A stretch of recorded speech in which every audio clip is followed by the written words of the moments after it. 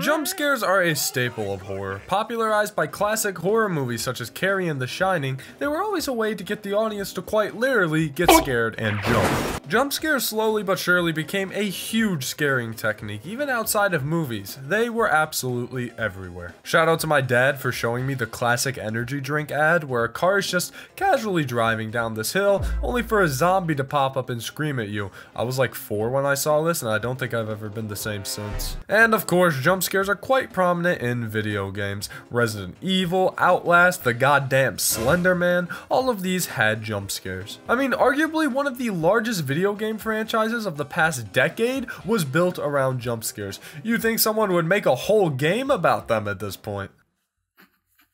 They already did. In 2014, the game studio Albino Moose Games dared to take on the task and released the horror game Spooky's House of Jump Scares for the PC. It was then changed to Spooky's Jumpscare Mansion due to our good old pal copyright infringement. With multiple DLC game modes, a remastered deluxe edition, and console ports all releasing in the years to follow, this game definitely was well received. I would see Markiplier play it, Germa, Markiplier again. Okay, I never actually interacted with this game outside of like watching 2 videos on it. So after many years of wanting to check it out and a lot of comments telling me to, I finally decided to play through Spooky's Jumpscare Mansion and see once and for all, is it as good as the people say it is? Spoiler alert, the answer is yes. I think I'd take a bullet for this game. So for this video, I'll be taking a look at the HD revamp of the game. Sorry to the OG Spooky fans out there, but this one has Steam trading cards. The game opens up with a text scroll. A legend about this haunted mansion has been passed around for centuries, and being the history enthusiast that you are,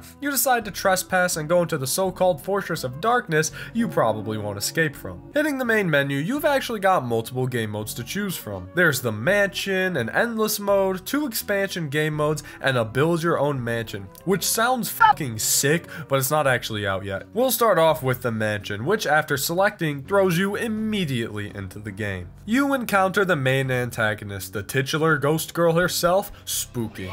She explains that you must make it through 1,000 rooms to escape the mansion, and just don't die. Or do die, I'm pretty sure she wants you dead. Now, when it comes to the gameplay, this game is very simplistic. You're exploring in first person with a health and stamina bar. Both regenerate, but at different speeds. Interact with E, hold shift to run, read the papers by reading, pretty standard stuff. Now, to progress through the game, you have to make your way through randomly generated rooms. Some of them are as simple as just going through the first door you find, but as time goes on, minor things like choosing the right path or finding the right order of directions are added into the mix. The level design itself is never really tricky, but it can add to the difficulty when it does get harder later down the line. Now, I know what you're all wondering, where are the jump scares? Now, while mostly being prominent in the first 100 rooms, the jump scares mostly consist of these silly little fellas popping out from the wall. They can appear anywhere at any time, and despite their silly nature, they can actually get you time to time because, well, they're jump scares.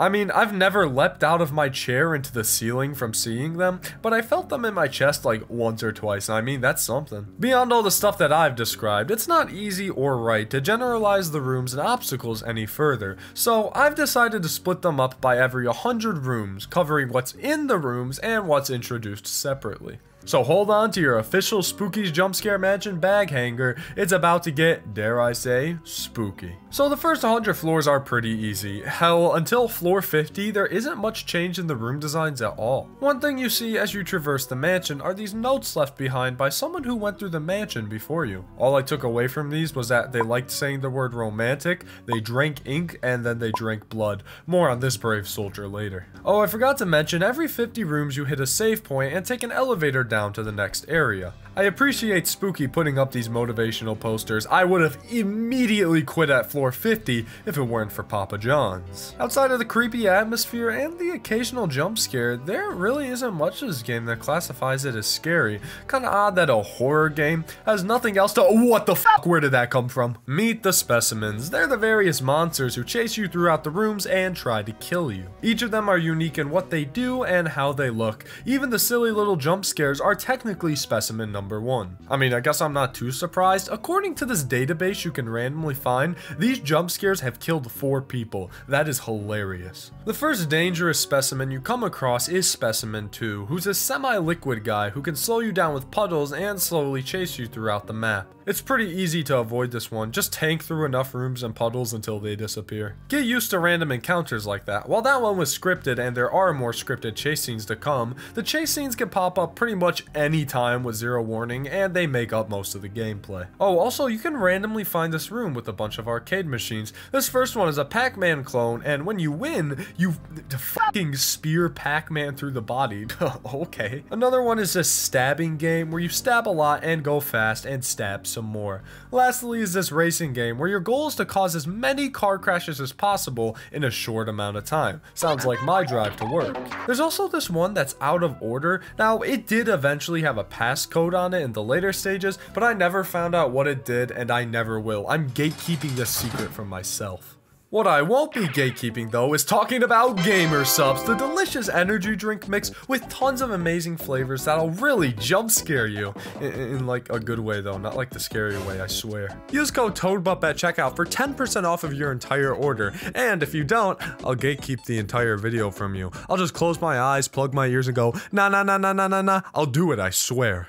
That's all there is for the first 100 floors, a pretty relaxed start for what's to come. On to rooms 101 to 200. This one opens up with some new styles of rooms consisting of bridges, brown older bricks, and this one room with a phone that just pisses me off because they never get to the goddamn point. They just keep saying, hello, you are not the phone guy. You eventually stumble upon this strange lab with these giant vats full of creatures. This is where it's revealed that one of these creatures escaped, which is the introduction to Specimen 3. This one's my least favorite. It's a giant centipede that crawls out of these burrows randomly placed in the room and chases you at the goddamn speed of light. I'm already not a fan of centipedes or millipedes, so this one generally creeped me out a few times. I made sure to haul ass. After I found this room that repeated itself a few times and then jump scares you when you turn this corner, I reached another save point at 150. Exploring onward, you come across these new rooms that seem to take place in a dark classroom. Use a flashlight to navigate and don't run into these shadowy dudes. I honestly had no clue what happened in that moment. I will say, I really like whenever a new monster is introduced. They have these large scripted portions with brand new area that gives backstory to who the specimen is. Oh yeah, there's a new specimen again. Specimen 4 is this bloody ghost girl that plays music and phases through the wall to chase you. Bloody in like the literal sense, not like the British word. Bloody ghost girl. There's a few new rooms such as this small maze with 2 endings, but other than that, nothing really new here until you hit the next save point. Definitely ramping up here a bit with 2 new specimen. Let's move on to the 200s. We're already doing way better than the previous person in this mansion. According to them, they couldn't even handle a pile of goop and a dead child. I will give them the centipede though. The centipede is terrifying. You come across this factory area with a bunch of weird rooms, including this screaming fleshy room.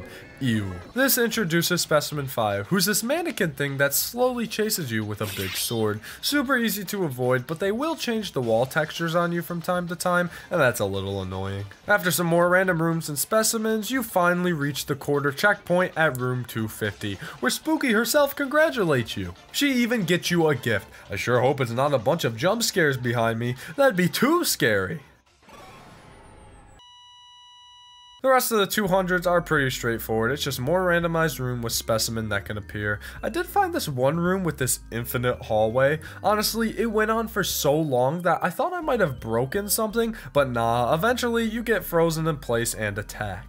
Now in a new room and unable to move, you're hit by the big red tickle monster and killed. This guy won't show up again until the very end of the game, keep him in mind. Anyways, you reach another save point and it's time for the 300s. From here on out, you can only save every 100 rooms, so you have to play it just a bit safer. Room 310 consists of these dark, almost ancient looking rooms and hallways. Various notes tell a story about a puppet salesman who came to a town and was quite successful.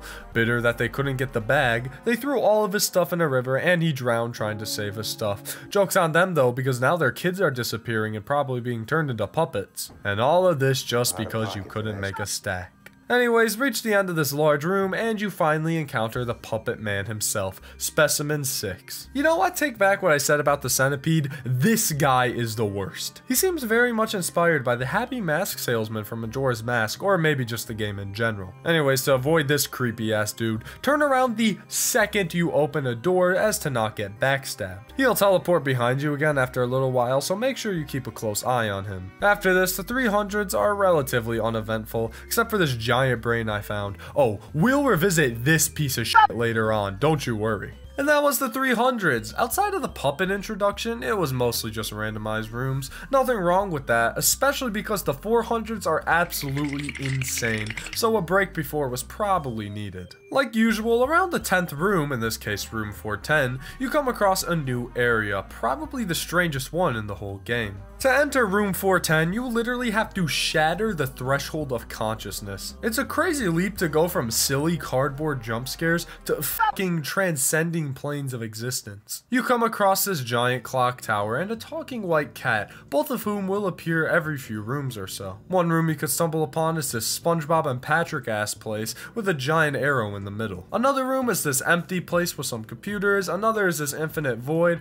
all with the same white cat talking in cryptic messages. Eventually, the cat says bon voyage, and you're left to travel through some crazy red tunnels. Also, Specimen 7, aka the Fortnite Storm, is closing in on you, so you better be quick or else you might get cornered and gobbled up like I did the first time. I really like the variety of Specimen here. They're all kind of boiled down to just being chase scenes, but each one feels really unique from one another, both in abilities and design. I, for one, am a big fan of the evil Fortnite Storm. The rest of the rooms were once again randomly generated. I did come across that computer again where I was actually able to read up on the specimen. Okay, you're telling me I'm the only person ever killed by the red dude? I ran out of the room in embarrassment. I got chased by the goop man, the ghost girl, and bam, I finally reached the halfway point, room 500. Spooky once again finds you and is just so thrilled you're alive. No, really, it would totally suck if you just dropped dead right now. She did fix the doors for you though, so that's nice. Except it's not nice because she sends you all the way back to floor 50 and you have to redo all 450 floors again.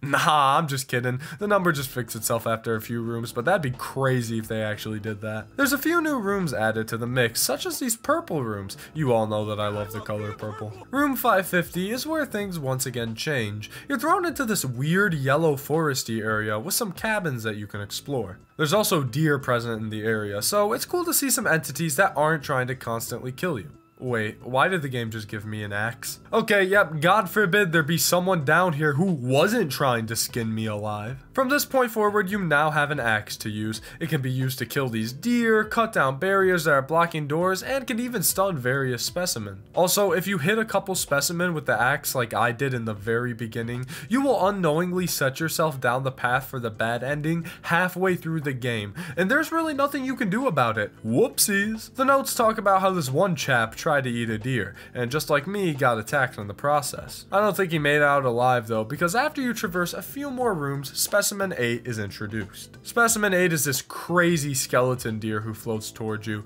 I'm sorry, is that an Over the Garden Wall reference? Anyways, this specimen has a unique movement pattern, as while they aren't too fast in chasing you, they can phase through the closest wall that's in between you and the specimen. After figuring out how the specimen worked, I developed a strategy to just keep them close by in case there's any curves so that they didn't get the jump on me. Trust me, it scared the absolute shit out of me when I would turn around and he would just phase right behind me. It's almost like this is a horror game or something.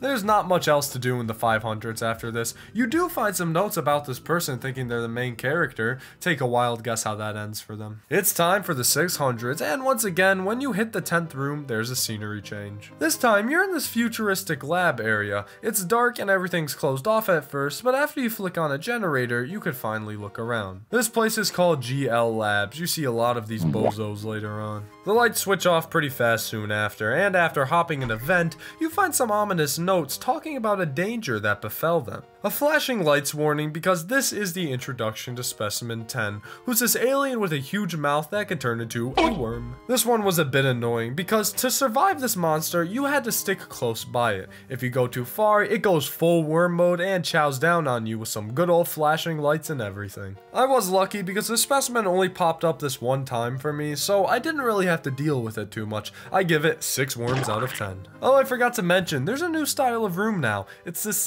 beige tiled look. There's not much else to say. Also, update on the main character person. They want an enemy who is cute. Don't worry guys, I'll step up.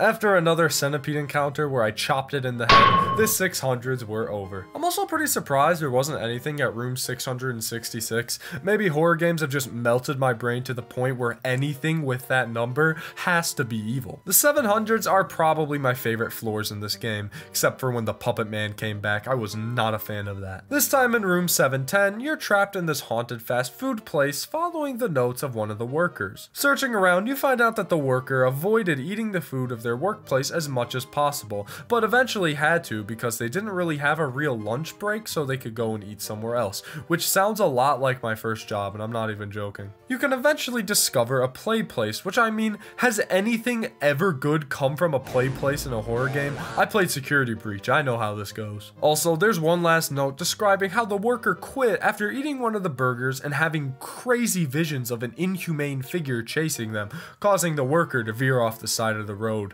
This is exactly what will happen if you eat Burger King. After exploring the play place, you get back to the restaurant and grab a key. Trying to leave gets you a visit from none other than Specimen 11. They're pretty much a giant floating McDonald's demon who slowly follows behind you. Another flashing lights warning because this specimen just likes to randomly flash colors and images on the screen, mostly at random. But also when they do attack you, they'll do this annoying thing where it makes the doors disappear, so pray that you either remember the layout of the room or get a really easy room. Once this little Burger King adventure is over, you can finally make your way up to room 750, one of the last major checkpoints. Spooky once again pays you a visit and once again just loves that you're still breathing and whatnot. She even gives you infinite stamina, which will make it so you can never run out of stamina again. The only issue is that you can't actually sprint anymore. So, I mean, she wasn't lying. Your stamina won't run out anymore. Anyways, this silliness goes away after a few rooms and you can run once again, completing the rest of the 700s. The 800s are pretty much the same as prior sections. Hit a new area and the specimen is in the 10th room. This time, you have to explore a mansion inside the mansion. That's like PEMDAS or some shit, I don't know. Anyways, the mansion itself is actually Specimen 12, and you find some notes once again from the person that was here before. The specimen isn't only the house though, it's also this old man who's like evil. While progressing through the various rooms in the mansion, you'll have to hide away from the old man. It's super easy though because this geezer has the IQ of a f***ing stonefish and doesn't think to look in the only closet in the entire room. I mean, I live though, so at least there's that. Traveling more around the mansion, you eventually come across this weird dusty crawl space. Besides the lovely arrange of skeletons, not much down here except for a key that you need to escape. This is when Specimen 12 goes on the attack, which is just an old dude but with a scythe. Super easy to avoid this person, just move quick and don't look back. The rest of the 800s are fairly simple. I had a couple specimen encounters and I came across the floating brain in the tube again. The bright young man that I am, I decided to try and break the tube with the brain in it. It then proceeded to fly out and instantly kill me. That's like half an hour I'm never getting back. I mean, hey, at least I got an achievement for it though. We're to the final stretch here with rooms 900 to 995. Now, what insane monstrous specimen await us this time? Water! Reaching, you guessed it, room 910, you're introduced to this strange ocean research facility. The notes state that they were researching whales when the entire facility was beginning to flood, and then eventually something started picking the staff off one by one, and that was none other than Specimen 13, who I absolutely hate. So Specimen 13 hides in these water levels, and anytime you're in the water, they immediately book it towards you. You gotta hop on these crates to survive and make it to the end. It just takes forever. Specimen 13 was puppy guarding so hard, I swear. However, once you're able to overcome the gauntlet of slightly inconvenient water levels, you're free to move on and complete the rest of the levels until room 995, with one last save point. Room 1000 is finally here, as you enter the exit door into a grassy plain area. I'm not really sure what's going on at this point, but it's so nice to finally be in a peaceful area with goddammit. So Spooky pulls one of her famous trolls and throws you into the simulator thingy. Instead of letting you go, Spooky decides to put you to one more test. This test is none other than fighting the final boss, the red tickle monster from earlier. Oh, you better believe I'm getting my revenge. There's a few attacks that this boss will cycle through. These giant screaming pillars that come up from the ground, these shadow grabby hands, silly zombie guys, and these mini suns that get shot at you. To damage the boss, you have to hit the sun's back like a gas blast and wail on him with the axe once he's down.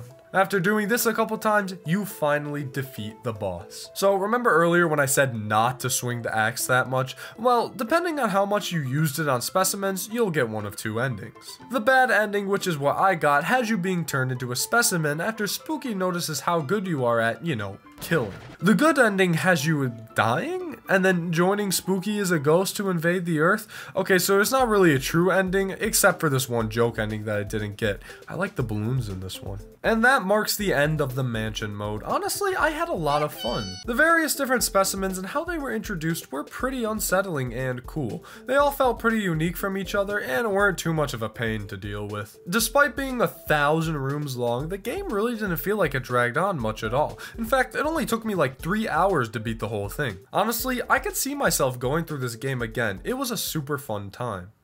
Oh, but no, we aren't done just yet. We have 2 whole DLCs to go through, and while I originally only wanted to focus on the base game, I felt it wasn't fair to not include the 2 side stories. So let's talk about the 2 expansions, Karamari Hospital and Spooky's Dollhouse. We're gonna start with Karamari Hospital because hospital settings freak me the fuck out in horror games, and I am not lying. First up is Karamari Hospital, the first DLC released for the game in 2015. I'm really not a fan of hospital settings in horror games, so let's see how this one goes for me. After dropping down the elevator at an alarming rate, is he gonna be alright? You come across Spooky and a brand new room. After Spooky pretty much goes, damn that's crazy, good luck, you can venture on into the hospital. There's no concrete number of rooms like the base game, it's just a basic building that you need to explore more and more of. At first, this place seems pretty calm and normal, with a nice bright atmosphere and soothing music. That is until after exploring the upstairs room, you begin to read the notes. The notes talk about this nurse who's been just having a real rough time at work. You know, watching the doctors butcher patients, ripping out livers and putting them on the table, having an evil alter ego that can't be controlled. Actually, you know what? This is pretty standard for any nursing major out there. To venture on further in the hospital, you need to go downstairs into this darker area and find the office TM key. After doing this, you can unlock a brand new area of the hospital to explore. This is where you find out about that liver. It's not important, but I think it's silly. You're now tasked with finding a medallion to put into this frame. However, some areas are electronically sealed off. You once again have to plunge into the basement, and once you shut the power off, you turn the hospital into a dark red wasteland and the doors are now deactivated. After accidentally stumbling upon the most horrifying room I've ever seen in my life, I skipped and hopped my way down to the stairs from hell. You can find some acid, the medallion, a flashing lights warning for the rest of the hospital DLC from here on out, and you could go on your merry way. That is until this body bag starts hauling ass towards you. I didn't even turn around to check, I was out of there. After that little scuffle, you could pour the acid on the meat tentacles, and you can now make your way to put the medallions in the plaque, and go down these scary red stairs. Woohoo! I did this at 2:30 in the morning, I hate scary hospitals, let's go! This next part has you looking for another key, this time for the isolation ward. You have to travel your way through this weird green foggy area, where a weird floating baby head will patrol the hallways. At this point, you actually come across what appears to be a Game Boy Advance, and you could play a random dating minigame called Sunshine Academy. Being the charming young man that I am, I took on the task of playing this game. I talked to the person, and she died not even 3 days in, god damn it. This simulator's just a silly, scary minigame to take a break from the hospital. You always get the same looped ending of repeated silly messages, but you can get yourself expelled from the school if you play enough times and then open up with the worst dialogue options possible. With that out of the way, you can finally find the key to the isolation ward, and oh shit, dead guy! This next specimen is a bit of a pain. He'll only stop moving if you're staring at it, a fact I didn't know until much later. He can teleport randomly, so just keep track of him while you're fleeing. I tried consulting Sunshine Academy for help against the monster, but according to this achievement I got, the monster didn't like that I was playing the game wrong. Anyways, escape the dead dude and make your way to the final area, the isolation ward.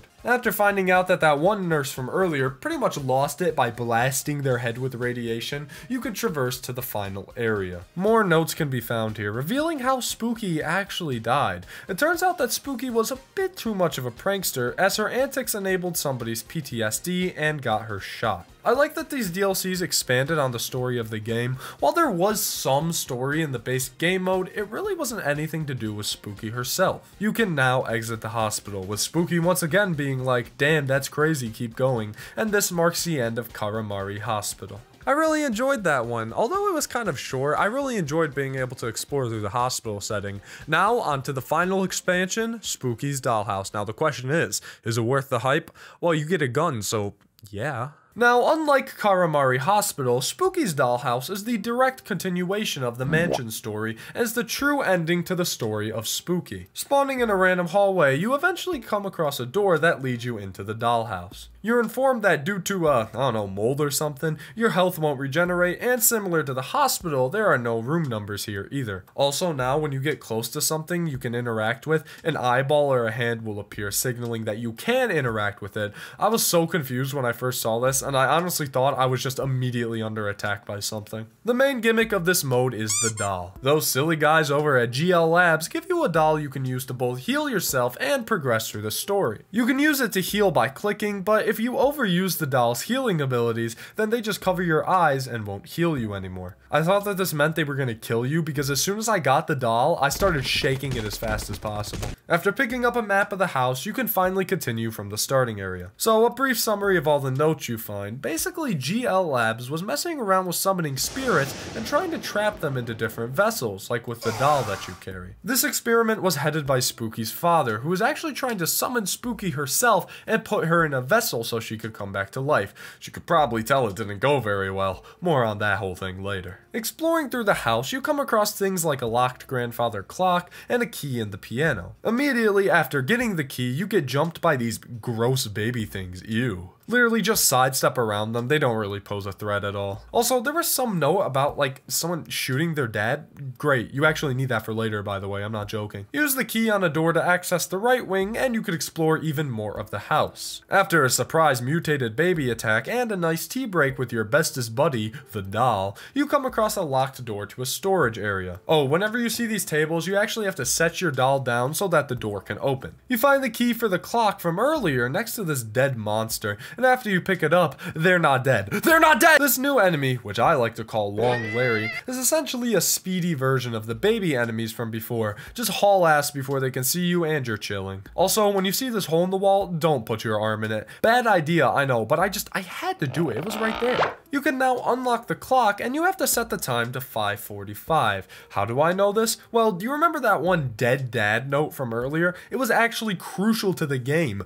Duh. You can now grab a pair of bolt cutters from the clock and take them to this wired off door where you can now enter into the garden. From here, after you pass this gravestone, which, L plus ratio to this goofball, you could explore even more of the house. Oh, it turns out the gravestone was actually Spooky's mom, by the way. I still stand by my statement. New rooms include this weird electrical door place, this horrifying clown room with the clown locked up and totally unable to escape, and a room where you could pick up some tiny hands. Bring the tiny hands that you find to a furnace and you can melt them down and get a key. It's all going pretty well. It's a shame that Spooky's like, oh hey, what's going on? Here's 8 zillion enemies, I'll see you later. After dealing with the shenanigans of Spooky, you can now continue into the true GL laboratory, the final area of the game.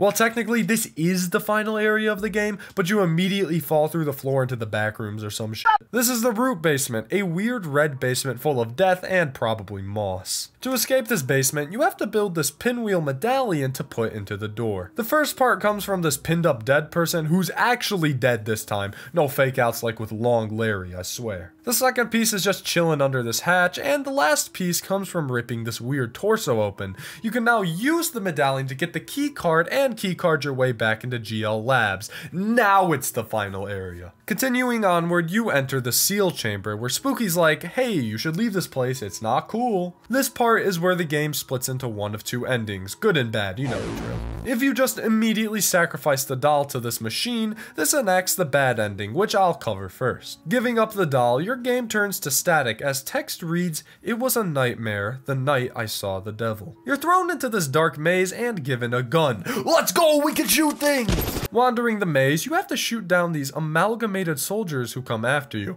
Everything's going well until eventually you turn a corner and the game fires your gun at this girl in a red cloak, killing her on the spot. This girl was Spooky before she died, and this whole section was a representation of the guy who killed her after his PTSD went off. Except it turns out that it wasn't a random guy who had PTSD and killed her, it was her dad, who then proceeded to plant the gun on a random person after he killed her. This was definitely a twist I didn't see coming, and it really explains why her dad just went insane trying to bring her back, and apparently tried to gain her forgiveness, as he says in his own words. No times for feelings though, the building's exploding! Evacuate into this train station, not before killing this random person who's just in your way, and escape the lab. You make it outside of the mansion, and watch as the mansion itself explodes, releasing all of the evil spirits and dooming the world for eternity. Nice going, dumbass. Now, if you want to get the good ending, you have to go back to the lab and enter this side room. Inside is a summoning circle and a computer. Ooh, complete with a Genesis. I'm about to run some Bonanza Bros on this thing. What you have to do to get the computer working is complete the circle by going back into the root basement from earlier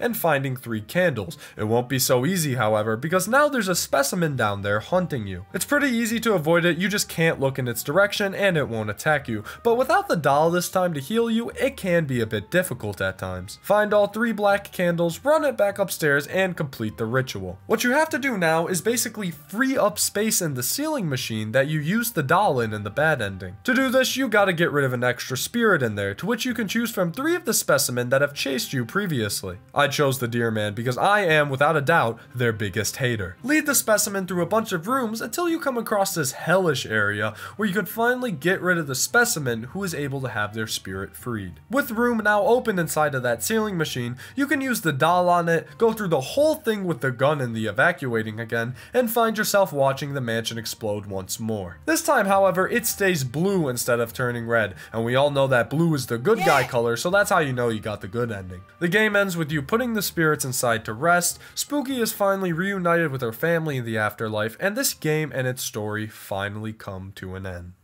Unless you play endless mode, which I'm not going to be talking about. It's an endless mode of the mansion with new layouts and new specimen. The only thing I do want to mention about it though is that one of the specimen that was added was goddamn Whiteface from I'm Scared. That is so cool. And that was the not so jump scare filled Spooky's Jumpscare Mansion. I had no clue just how much I'd be invested in this game when I started it. I always thought this was just a game where you go through 1,000 rooms and the jump scares would just ramp up in intensity, but it was so much more than I thought it could have been. The gameplay, the stories, the scares, they're all on par when it comes to quality. I will say though, I think the Karamari Hospital was the scariest mode, but once again, hospital settings give me the creeps. I could go on about this game. Hell, you probably noticed that this was one of the longer videos I've had on my channel. Spooky's Jumpscare Mansion is a super fun horror game filled with scares, some decent challenge, a great story, and one creepy ass puppet guy that I hope I never have to see again. I do think it was kind of funny that a game with the word jump scare in the title has like no jump scares to be found. So in spirit of that, I created my own jump scare that I'll be hitting you all with right now.